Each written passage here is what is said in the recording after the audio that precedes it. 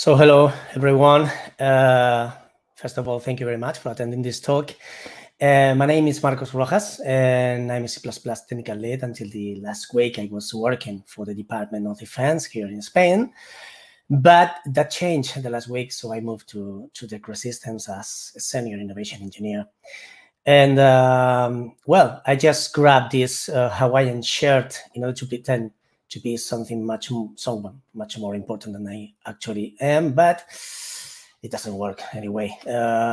Let's start with the talk itself, so we can see the outline for this talk. And we're going to cover the first part of the talk will be based on a PowerPoint presentation, the one that you are currently seeing, just to explain all the stuff, so you can get introduced to the topic that we are introducing in today. Okay.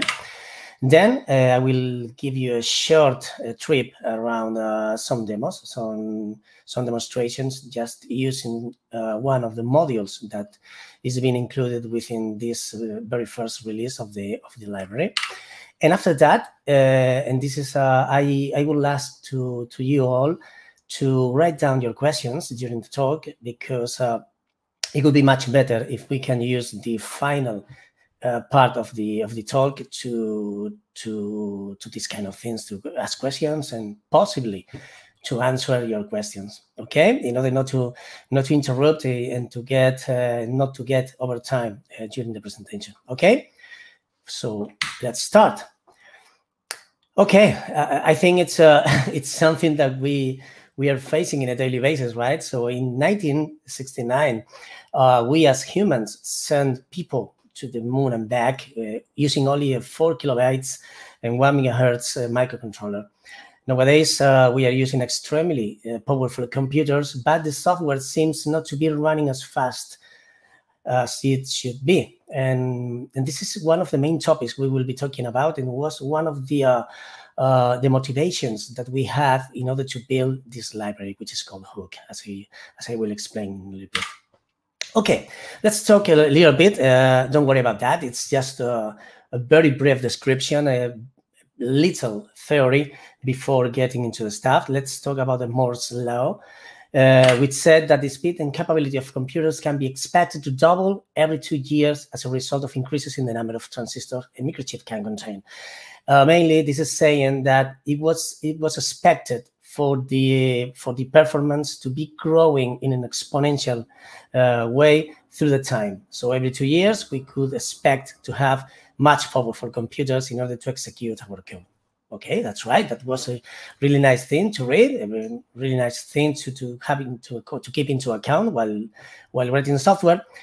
But a few years ago, I was working for a financial company, just doing financial technical stuff, just writing. It was quite simple architecture. It was just imagine that have a server running and it just accepts any number of information distributed along bytes in an opaque distribution, and then uses this information to transform it to some human readable information. At the end, it was just a collection of filters embedded within a server.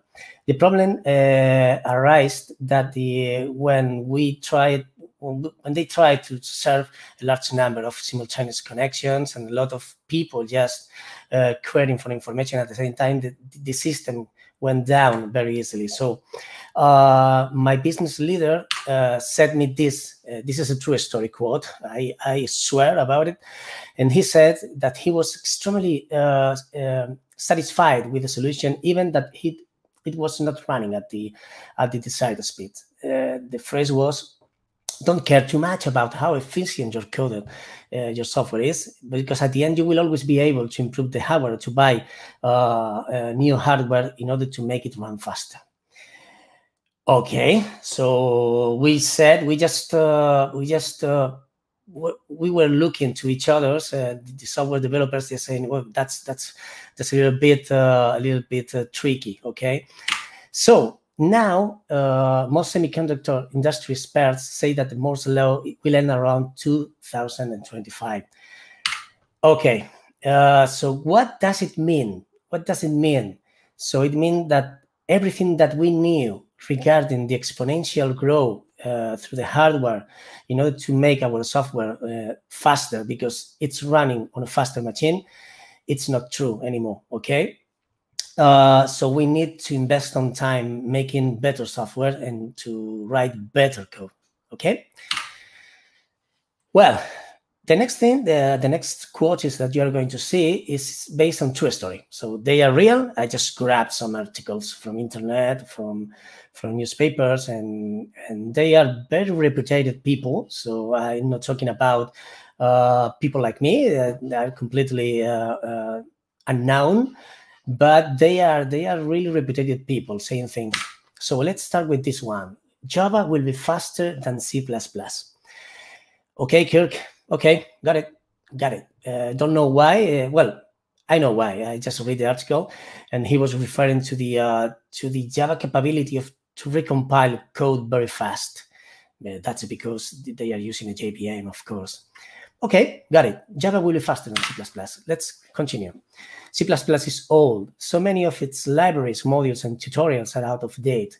It's up to you to find a solution that isn't just applicable, but modern as well. Okay, Ethan. Got it. Okay, C++ is old. It's old, and its libraries are not very well documented. They are not modern. We are using raw pointers and very low-level stuff, just manipulating bytes. Okay, got it. And the third one, the tooling and infrastructure around Rust is really phenomenal, unlike the many compilers and ancillary utilities that programmers use to build C code. Okay, got it. So I think that most of the people that is attending right now know very well what Rust is. It's a new language that is based on C. And that's right. Okay. They are claiming, or they are complaining about the tool chain regarding the C and C++ community. Okay. Yeah, absolutely. That hurts, at least to me. I've been writing C++ code since I was 16 years old, many time ago. You don't want to know. And that hurts. That hurts because I think that almost every single person right now attending this talk and this conference knows that this is not true. This is our reputation. This is a reputation that we are carrying, we are bringing with us while working with C++, okay? But I would like to state that not all those things that we saw before are false or are not true. Yes, they have somehow some truth within them. Okay, so let's explain right now why am I talking today here, why I'm just giving a presentation today. Who are we? I'm speaking on behalf of Kubica. As you can see, Kubica is a C++ open source group to bring high-performance solutions. Awesome. That looks terrible. Terribly awesome. It's okay. It's perfect. Yeah. High-performance solutions, C++, open source. Perfect.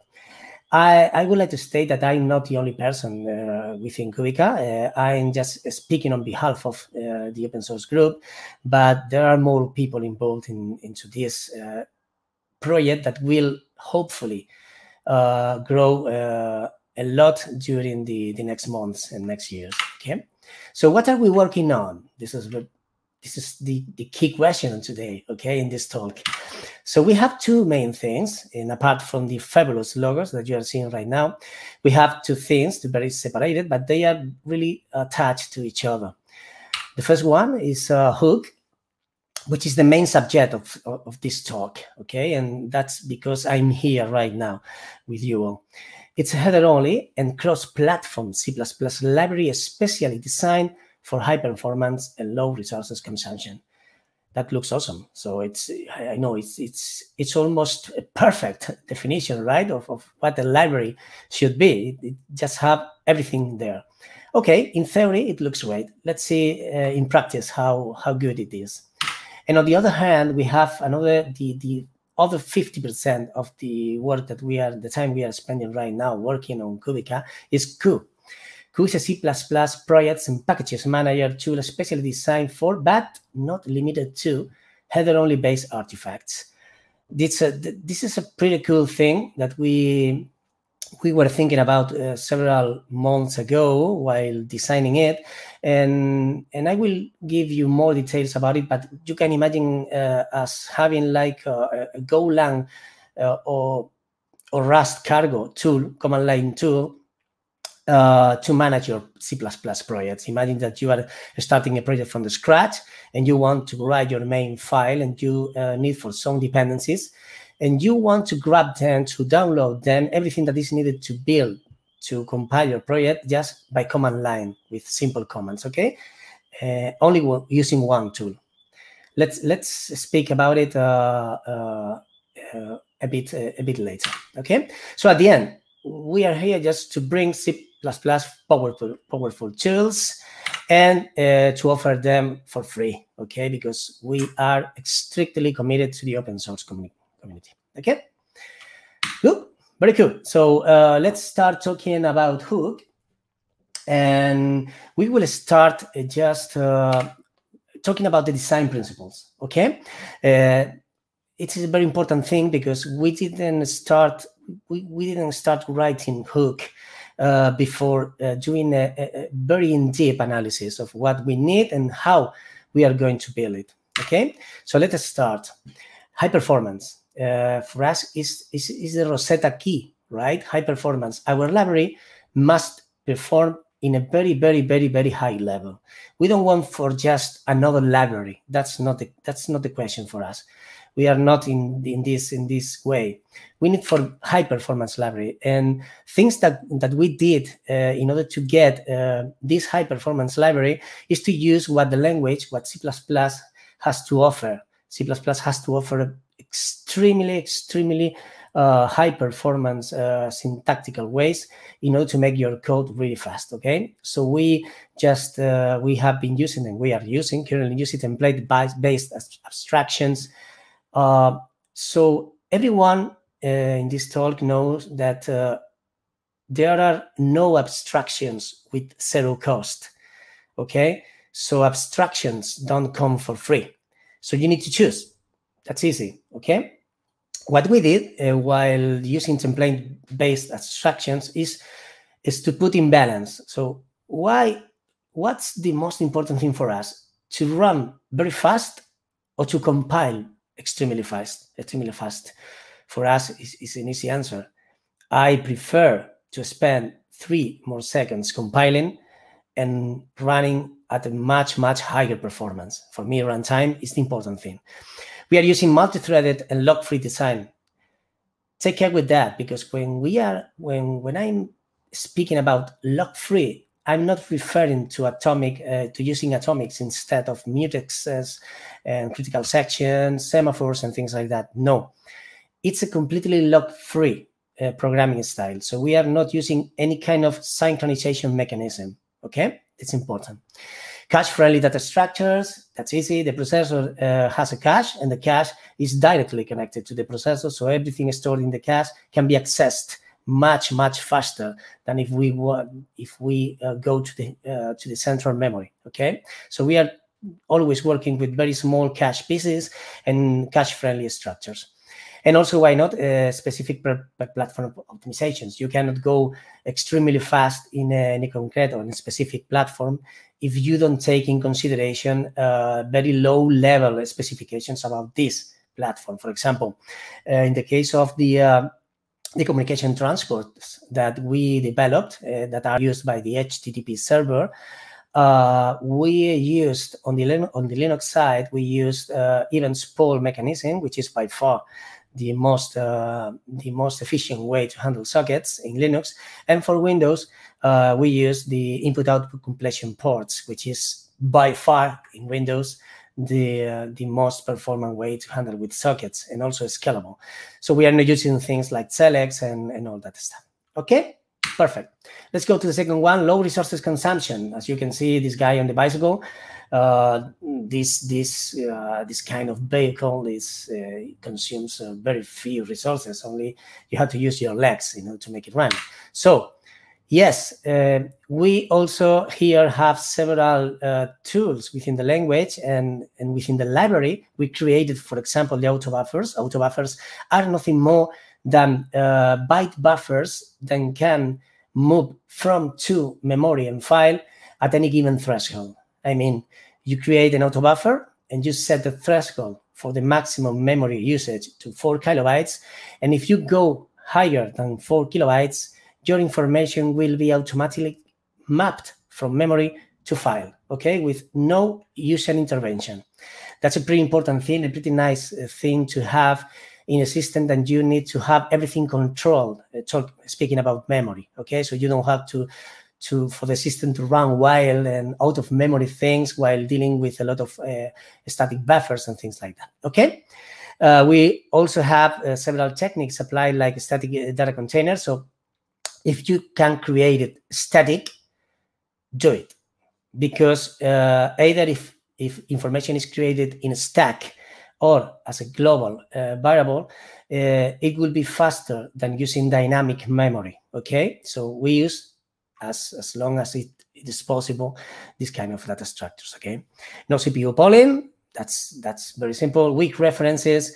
Weak references is something that you are very used to it. It's like, imagine when you are dealing with the standard library string class, when you are accessing this magic field, which is called C_str, what you are getting back is a constant char pointer within the raw information currently contained into the string, okay? So you can use for read operation rather than copy, okay?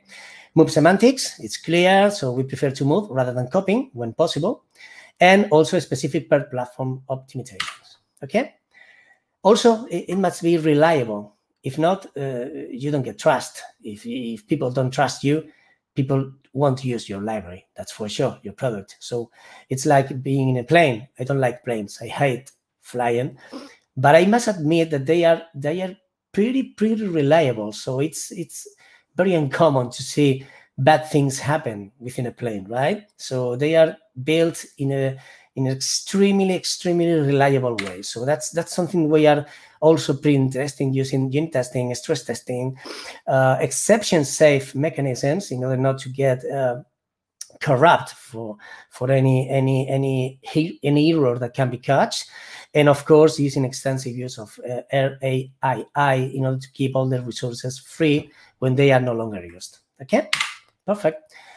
Also easy to use. So for me, especially for me, this is something really important, because we are not only focused on experienced users or developers. We want this library to be used by almost everyone writing code, okay? So we dedicated a lot of time, my colleague and I, trying to design an extremely easy to access API. So almost everyone that is used to work with Node.js or even Golang language, Rust, whatever the modern languages that they are using, they will find this library, this API, extremely easy or very similar to the thing that they are actually using in other languages, okay? So very important thing to have to keep in mind. Modern. So I think it's clear, right? So we need something modern, something that is up to date. We don't want to contribute to this wrong idea that C++ is an old language. No, this is not true. We all know about it. But we need a way to sell this feeling and to sell this feature in some way. So let's try to help the community by providing something that can be considered to be modern. And imagine that we are making an extensive use of all the constructions, all the syntaxes that are stored within the C++ 14 and 17 standards, and currently thinking about and adopting in some way, because we are still deciding how to do it, things extremely important. For me, they are extremely important, like C++ 20 modules and concepts. Concepts will make our life much easier while dealing with template parameters specifications, okay, in order to get rid of all these, these errors that one reach when you are dealing with templates and you just use a wrong template argument. you get a lot of nonsense information within the compiler virus stack, okay? Perfect. The next thing is well planned. As I said before, the hook design has been a process. So we didn't start writing a single line of code before thinking about it. Okay, we just follow the. I think that most of you are aware of that, but there's a methodology that is used within most of the most important languages nowadays, which is Solid, and I won't talk about Solid, but we are strictly following this standard while writing and designing the library. Cross-platform, that's something that I could not consider. This is a personal feeling. I could not consider any library that is not available in almost all the most important platforms. For me, it's key. So we need to provide somehow a compatibility within all the most used platforms on today. So we are mainly focused on three ones: Linux, Windows, and Mac. Okay. We are also making our library compatible with either x86 and ARM architectures. So you will be able to use, for example, Hook while developing code for Android devices or any other embedded environment that you will find it useful. And at the end, and as a final note, header only. This is extremely important for us. We decided to make this library header only from the very beginning, because we want to get rid of all the problems we faced in the past while dealing with different platform architectures, binary files, ABA breaks, and things like that. So when using Hook, you will only need the header files. That's all. Forget about it, CPP files, static or dynamic library files, per platform binaries, ABI breaks. I think that a lot of people here on today have suffered about application binary interface breaks. This happens in a very different ways, but the most usual ones are when we are using header files that are not synchronized with the binary that implements this header file. Okay, they are different. So at runtime, you get really strange errors. Another one is to use, for example, binary files that have been built in a different platform toolset. And when you are trying to use them in a newer toolset, you start receiving a lot of problems because of the pre-compiled binaries.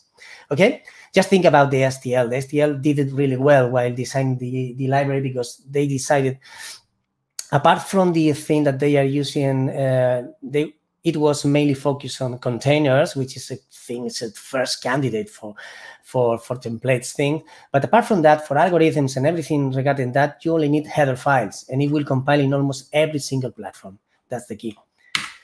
Okay, perfect. So let's talk a little bit about the essential pillars. The pillars are the most fundamental things that we thought when trying to build this library. We define the three most important things while creating this library. On one hand, it has to be fast and efficient. Okay, that's a main principle: fast and efficient, but also reliable. It has the same importance. Okay, and to end, it must be easy to use. You could think, oh, easy to use, really? Is this an essential pillar? Yes, for us, it's essential, and I will explain what. Let's see, for example, if you have a library that is either fast and efficient and reliable, you get something like this, okay? So you have an extremely big and complicated thing that does a lot of very cool features. So, and it does at very high speed and doesn't have any kind of bugs. It's perfect, but there's only one guy or two guys in a company that are able to use them, because it requires a lot of expertise. Okay, let's see the other case. You have something that is fast and efficient and it's easy to use, but it's not reliable. you will something like this. Okay, so it's something that can run fast. Okay, can be efficient. It's very easy to use. You only have to go inside and just put it in running and fly. But it's not reliable, so you don't trust it. If you don't trust it, you won't use it. That's key. Okay. And at the final case, let's talk about something that is easy to use and reliable, but it's not fast and efficient. You will get something like this. Okay, like the big country car. You can use it. It won't fail. It's extremely reliable, and also it's extremely easy to use, but it's not fast, neither efficient. So why we should be using? So for us, the three essential pillars are equally important, and we are extremely focused on that. Okay, cool. Let's see some target markets. So if you're coming from companies that are thinking if something that Hook offers to you fits on your company needed, or something like that, let's see how can we fit Hook within the target markets. So it's especially oriented to distributed and edge computing solutions. Okay, it's also microservices based architectures. You can use all the features that we are adding in an incremental way are especially oriented to all these target markets. Also, the IoT, Internet of Things, is a very important thing nowadays, and embedded devices in general, okay, can benefit a lot from this library because it has been designed to consume very low resources. Okay, information providers, REST API servers, today mostly 80 or 90% of the communication between APIs are done through REST API servers. So why not have something really good, something fast and easy to configure to handle thousands of connections, hundreds of thousands of requests per second. Data processing systems, like, for example, log analysis software, can benefit a lot from features offered by Hook. Also, infrastructure monitoring systems also, because we are very committed to the thing to abstract the way the developer can access hardware facilities, as I will explain a little bit later. Okay, and just to summarize, any other solution needed for fast, reliable, and easy to use C++ library, providing for a comprehensive set of high performance primitives. Okay, so you can imagine a lot of target markets can be fit in this library. Modules. This is a very important thing. What's the thing? What are we going to include within Hook in the next months or next years? Because we are releasing on today the version 0.1, which includes, as I will say a little bit later, a set of modules. But we will be adding a lot of them in the near future. So let's start. We will include a full HTTP server client, and also including some additional REST module. Okay. Also, that data formats, encoders and decoders, JSON, in order to manipulate JSONs. So this is a pretty straightforward to see. Ultra-fast communication transports, not only sockets, but also shared memory base, and whatever all the transport that we consider that it's important, or someone asking us in order to implement this because it's widely used. Okay, right now we are only thinking about the sockets and shared memory, but maybe in the future we will extend these ultra-fast communication transports. Concurrency. This is key for us. Concurrency. We are working on an extremely efficient thread pool, and also in a brand new library that will allow you to deal with generic tasks. A task will be just some piece of code that you want to execute, but you don't want to be worried about where this task will be executed. Let's see in a pretty straightforward example. Just imagine that you have some kind of code, a piece of code that you need to execute, okay? And imagine that you want to execute this code, but you don't mind if this code is executed within the same thread that you created the task. A different thread, a different and dedicated thread within your process, a thread pool which is included in your process, or in another process. So imagine that this is like, hey, I want to create this task. It will get executed I don't mind when or where, but I will get the response back as soon as this task is completed. Okay, so this way of abstraction is what we are working right now with this library. Apart from that, we have the system library, which we will offer very useful mechanisms in order to inspect file systems in Linux, Windows, or Mac, and wherever the platform they support, and also to have some kind of hardware information providers. You know, we need a standardized way to get information from the underlying hardware, like the CPU, the number of CPUs, the memory installed, etc., etc. Okay. The console is another very important product module that we are working right now in Hook, and it's just to provide for an API to build console-based applications, but just in a REST way.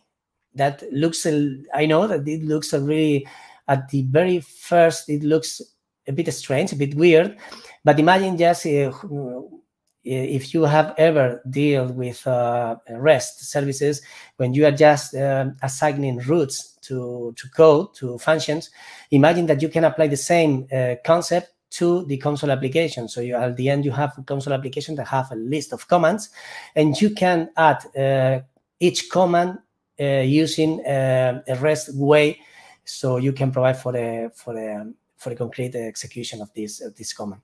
Let's see this in the demonstration. I will give you some information about controllers and things like that, so we can have an idea. And finally, Boo. Boo is a state-of-the-art thing that we are planning to release the next year, and it's just imagine like it's a graphical user interface library that will use plain HTML language to build the interface. So at the end, you don't have to learn nothing new in order to build user interfaces. Okay, perfect. So let's see a very simple example. Okay, so let's see, we have an HTTP client and HTTP server. This is regarding why it's so important to design a good API. Okay, so this is a pretty simple example. So we are a HTTP client, we send a request to the full bar URI, and then the server responds back with hello world. Pretty simple. It's a straightforward example, right? So let's see how can it be implemented using current library. I will not give the name of the library, of course, but I must say that it's a widely reputed and good and very good open source C++ HTTP library. It has 6K stars on GitHub, and there's a lot of people actively using it. Okay, the following code is the code that the creators of the library used in order to perform the example before. Okay, this code has not been created by me. It's something that I grabbed from its own repository.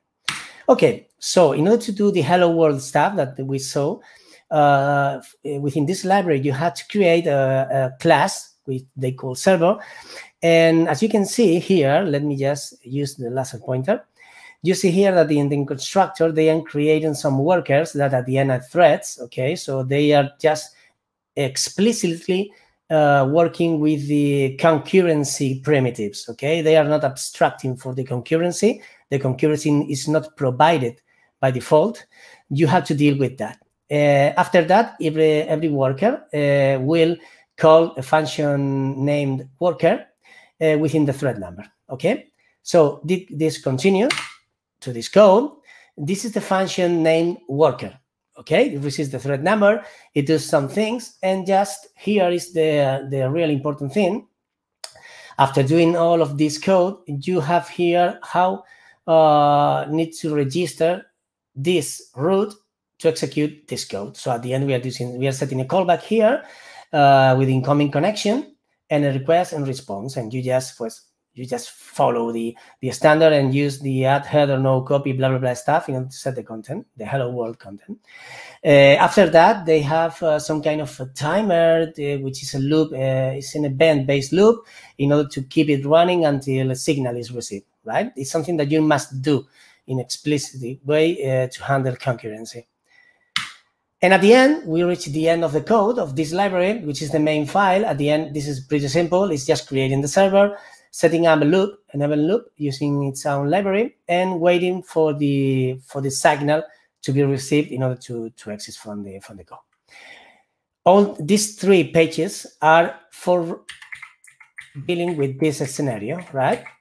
Just receiving a request and sending a response. That's all. There's nothing more than that, okay? Let's see how can we do it using hook HTTP server. Exactly the same example. That's all, okay? That's all you need in order to do the same than before. So we are abstracting the user from the concurrency models and any other stuff that it's not important if you don't care it. The first motivation is if you don't care, you don't have to use it, okay? So look at that. We are just creating our server using the builder that we already provide. And the next 2 things is to register the root with the Lambda function that will handle this routing mechanism, and just setting the headers and write the body. And after that, we start our server. That's all. You don't have to do anything else. With this snippet is doing exactly the same than the 3 pages before. Okay, so that's because designing an API is so important. Okay, let's see a few numbers about how fast is it. These numbers are all about the HTTP server, which is the most important or the main module that is included into the first release of the hook library on today. We are releasing it on today. Keep it in mind. And basically, we just compared its performance against one of the world's fastest libraries that are available on today. We based on GitHub reputation and Taking Power framework benchmark results. And we choose 4 of them. 2 of them are Golang based, and the other ones are Rust based libraries. Okay, so fast HTTP, Go HTTP, Hyper, and ActiveWeb. Okay, this is the matching specs. The machine has, which we run the results. So it's a pretty high-end machine. So it's nice. And also the software. So the software is just an Ubuntu Linux distribution, just using the WRK tool, which is a very high performance networking benchmarking tool. And this is the command. We just use concurrency of 256 clients and 32 threads while dealing with that on the client, and reaching an amount of 1 million of requests. Okay, let's see. So memory usage over time. So if you find for Q, which is the blue one, you will see that the lower is the better. So we are using extremely low number of resources. Here, Hyper is very near from us, but they are above from us. So they are using slightly more memory than our solution is using. And on the other hand, the Go default solution was using almost 50 times the memory that Hook was using while performing the tests. Okay, so another one, the blue one is our library. So let's see the CPU usage over time. Let's see how our library Hook. This is a mistaken. So it's Hook, not Q. And the blue side, you see that we used during overtime 100% of the CPU resources in order to get the top gen. Okay. Just after us were ActiveWeb and fast HTTP, using a quite good CPU numbers. I had to admit they are performing really well, but not as stable as Hook. Okay, look at this line. This is in a straight line using almost all the resources. Let's see the total number of processed requests. Okay, so here Hook is always at top. We are just processing more than 70 million number of processes or requests. And the second one is ActiveWeb, which can handle a bit more of 60 million requests. Go, the default implementation by Google, the Golang HTTP server is getting the worst results here. Requests processed per second. So we see that Hook is, one more time, the first one. It's handling more than 600,000 requests per second.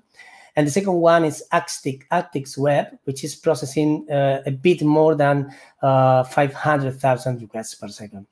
So these results, you can find the results, the benchmarking result, the numbers, everything within our GitHub repository. And you can also reproduce any test that you want using the code that we provide.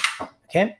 So let's see a quick see at the schedule and see how it's coming. So on today we are releasing the HTTP 1.1 REST server, also the JSON encoder decoder and the auto buffer thing. Okay, this is what we are releasing on today. The next thing that is coming this summer is an HTTP REST client. Okay, a basic crypto functionality in order to provide for some methods of encryption, secure HTTP, HTTPS, the console module to build up console applications, concurrency, the stuff I talked a little bit earlier about the abstract task execution and everything regarding that. And also we will add a new encoder based on YAML for you to use it on your own projects. In fall of this year, we will be adding HTTP2 support, also WebSockets. We will add the system module, which is the thing I told before, is the abstraction from the hardware in order to get information from the file system, from the hardware and things like that. And also we'll add some additional crypto functions, okay? So for you to use within the secure HTTP, for example. And the next year, we will be releasing the BOO, the graphical user interface library, which is something quite complex, and we are currently only design stage about this thing. Okay, so let's go quicker because I want to spend some time writing code. Let's talk about Q, just a little bit about Q. Q is the thing that I mentioned at the very beginning, at the very first beginning of this talk, and it's just like a command line tool that will be used in order to build, to manage package dependencies within C++ projects, to publish your own libraries to any cloud repository, like, for example, JFrog and things like that. So let's see the main features of Q, okay? The first one is to handle application and library projects. So you have an application or a library, and you want to fully handle it, completely handle it using Q as a command line tool, okay?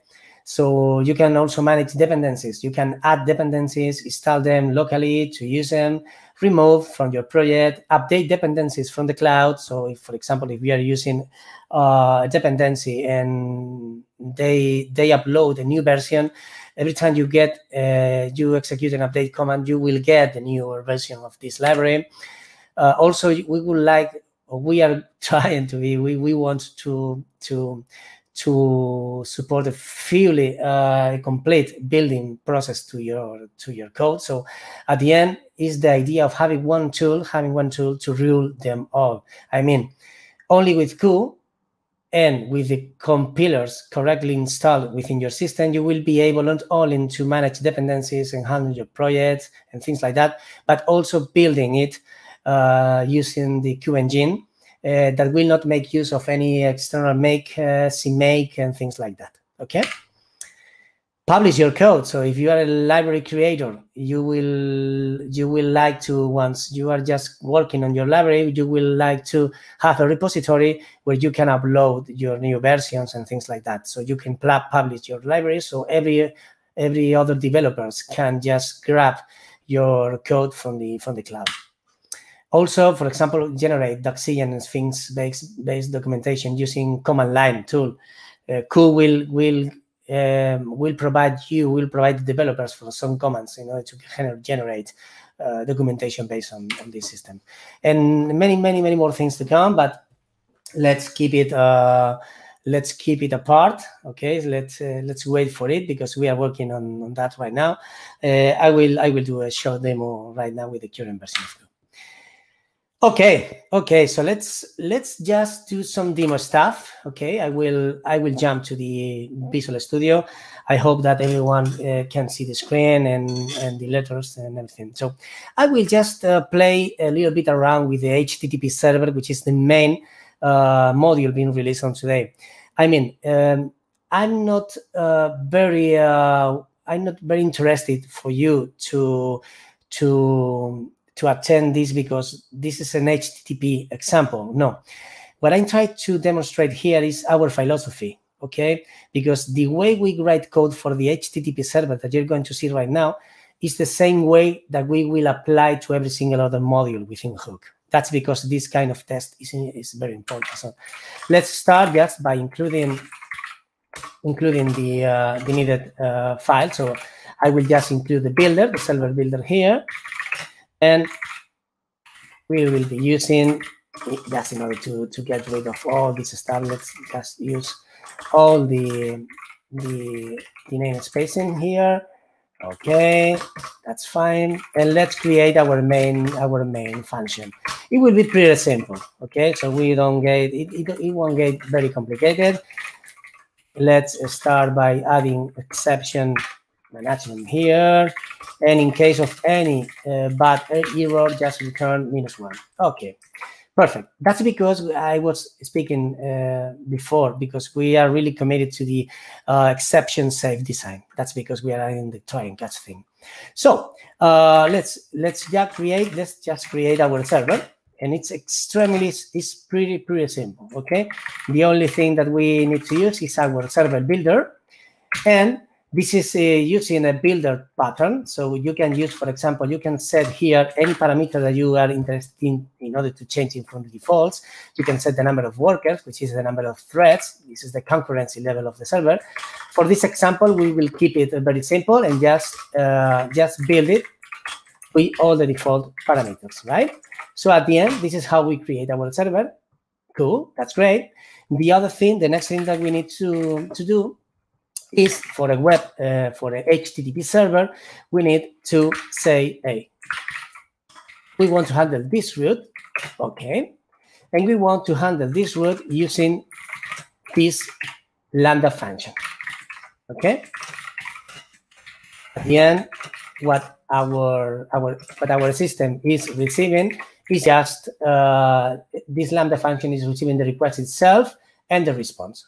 Nothing more than that. Okay, so we are ready to write our root code. With this demo, we are going to keep it extremely simple. Okay, so let's just do something like that.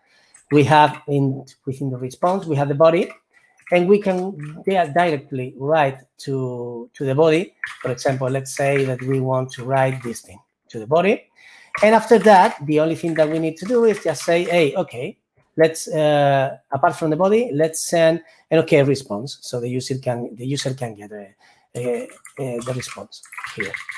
Okay, that's all. We have our new handler. The next thing is to start the server, right? So we are using our server object, and we start it using 8080 port, which is the default HTTP port for applications. And after that, we will just wait for these demo purposes. We will just wait for the return key from the user in order to stop it running. Okay, so we build it, and if I didn't do anything wrong, we should be getting on it. Okay, so it's up and running with the root hello. Okay, so if we execute our server in my local host and I go to the Chrome page, if I use the local host with the 8080 and hello root, we will say here our code. That's okay, pretty good. It's what we will expect from this code. Let's stop it and let's make some changes. Imagine that you want to add some kind of authorization mechanism. This is something that's a little bit tricky and complicated within the current HTTP server libraries in the market, because you have to use our own mechanism. So you have to import external middleware in order to add it.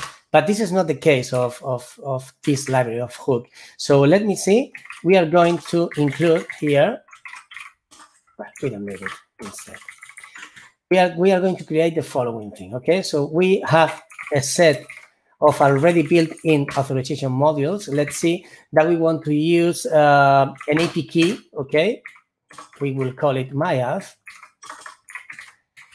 But we are creating here, we are using a built-in authorization mechanism. And this is the pretty thing, the cool thing here. We create it, okay?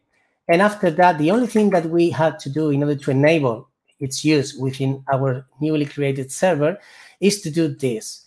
We are going to use our auth object to inject it through the lambda function. So at the end, what we are doing here, hey, execute this code, but after the authorization mechanism has enabled it.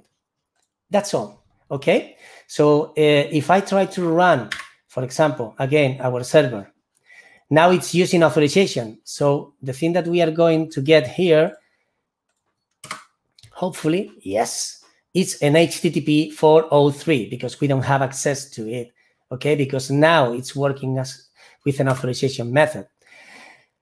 We have something much cooler here because we are working in this handle function. We handle every single method within the HTTP methods, get, put, post, and everything. But we can do things like this, okay?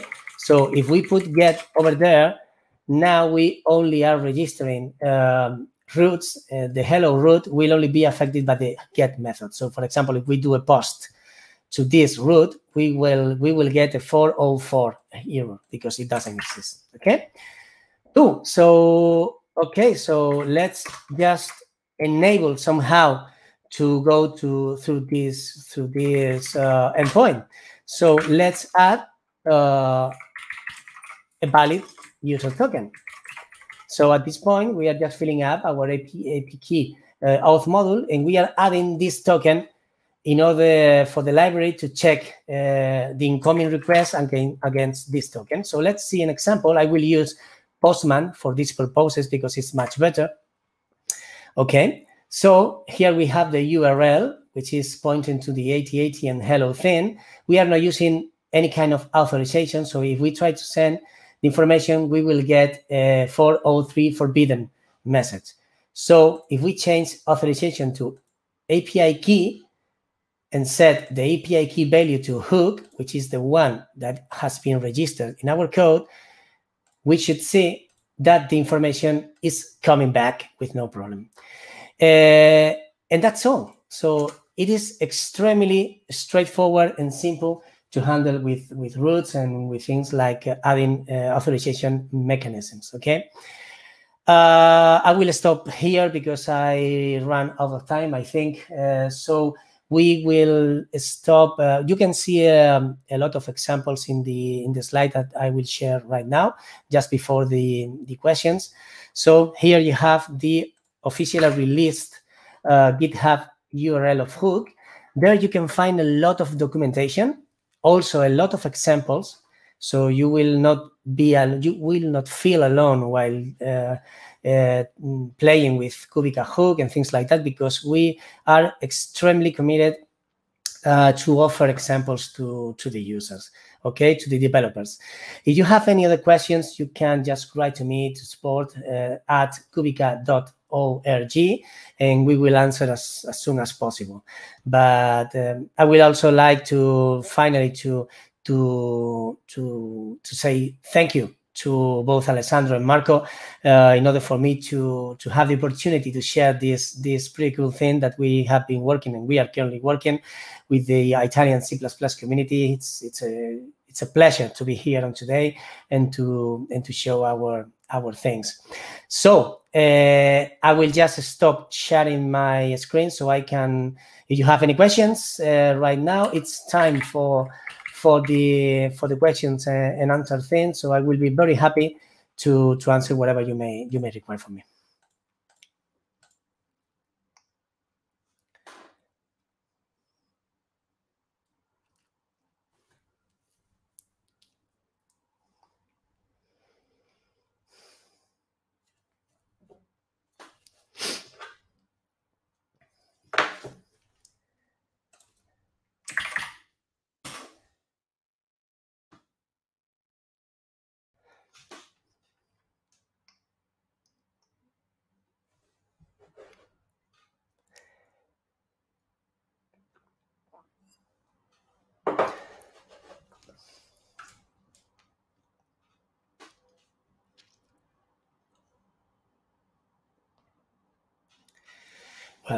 Well, there's a question about how will Boo call C++ code from HTML? That's a pretty good question, and it's something that we are still working on that. At the end, we are working on what we call runtime injected code snippets. It's a pretty cool thing that it's based on the Q architecture, which at the end is the thing that will build in runtime code that is being generated. But yes, it's some kind of a hook that we do between the HTML and the C++ code. It's also something similar of if you have ever used the Qt, the QML language, it's something similar, but a little bit different in the way of use.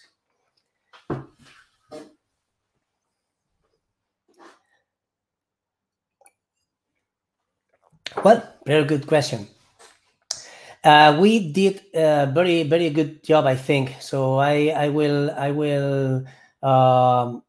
say that a very good job with the auto buffers, but the auto buffers are not related to strings. We are considering right now to provide for fast or high performance string based on the auto buffer stuff. So the answer is right now we don't have anything regarding strings, but we will take into account in the near future for in order to be easy to replace the standard STL string with the new one.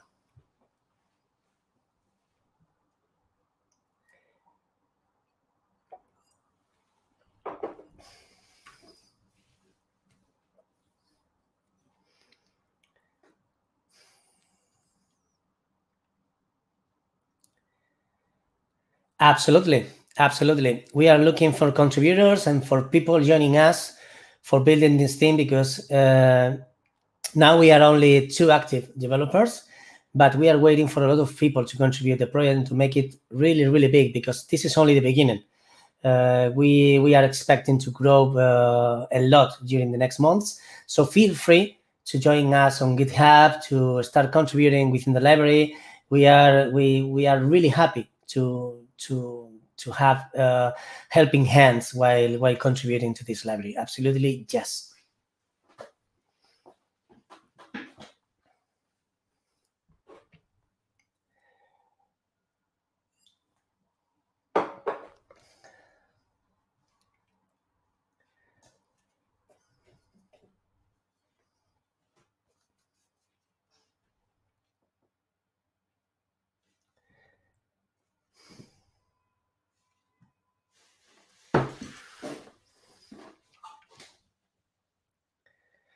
Okay, so no more questions so far. So I would like to thank you all. Thank you all, guys, for attending. It was a pleasure to be here, as I said before, and hope you enjoyed and liked the stuff I introduced to you. Thank you, and bye-bye.